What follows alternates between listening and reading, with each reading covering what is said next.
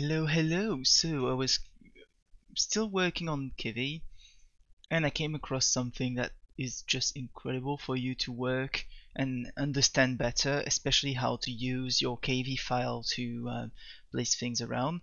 So I figured, like, if I was gonna play with that, let's do it on a video. And so here we are. So what I wanted to do first is a pip install in your command center, and you're gonna pip install Kivy-examples or Kivy-example. Okay, I've done that already, obviously.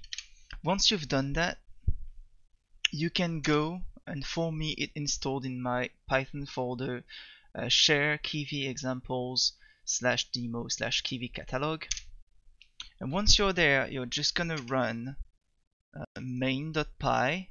Okay, you can just hang out in that file and just see everything, but it's basically just a main.py file with various files made with Kivy for you to witness things.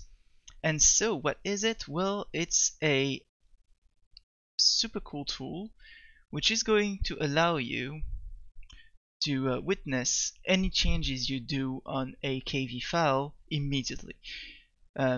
So this catalog is going to help you just see various things you can do with the Kivy files possibilities. So here we are. Let's go with a float layout here in the catalog, and it shows you with an example what it ends up doing, right? Which is pretty interesting. If I go into a box layout, they're showing to you, okay, so this is how you do a vertical box layout, button 1, 2, and 3. If you add padding and spacing to it, it goes like that. If you add a size or anything, it's gonna adjust. So here, size int is adjusted for button 1. If I move the spacing here and I let it load because auto reload is on, here I can see the impact of what it just did. If I comment out something, then I remove the spacing, and if I comment out the padding, you can see the impact on that immediately. And so it's very easy for you to just copy and paste some layouts that you've been working on in those examples and just immediately adjust everything in the way that you want to, and also to understand what some properties are doing. And here, for example, to understand the difference between padding and spacing, for example, and also with size hint, okay, just what happens if I'm changing something.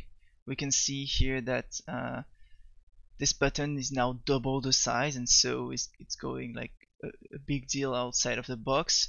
But with 0.5 we have a half button.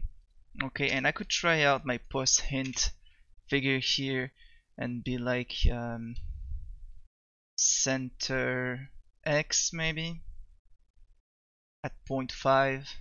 We're gonna close this and it should be working, right? Yeah, and we can see it right now. And so maybe this button is a tad bit too small, so maybe now try to go 0.8 on this and you have something else.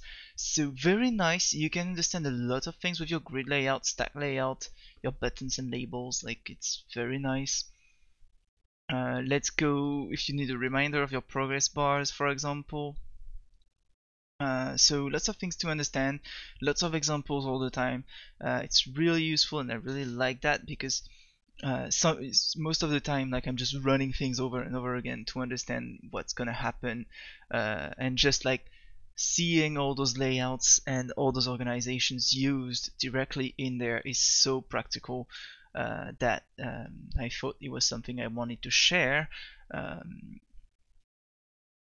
Even if I just learned it, because usually I come back on things a little later on, because as a reminder, this channel is about a log of what I'm learning. I'm not a professional programmer and I'm not teaching you anything, okay?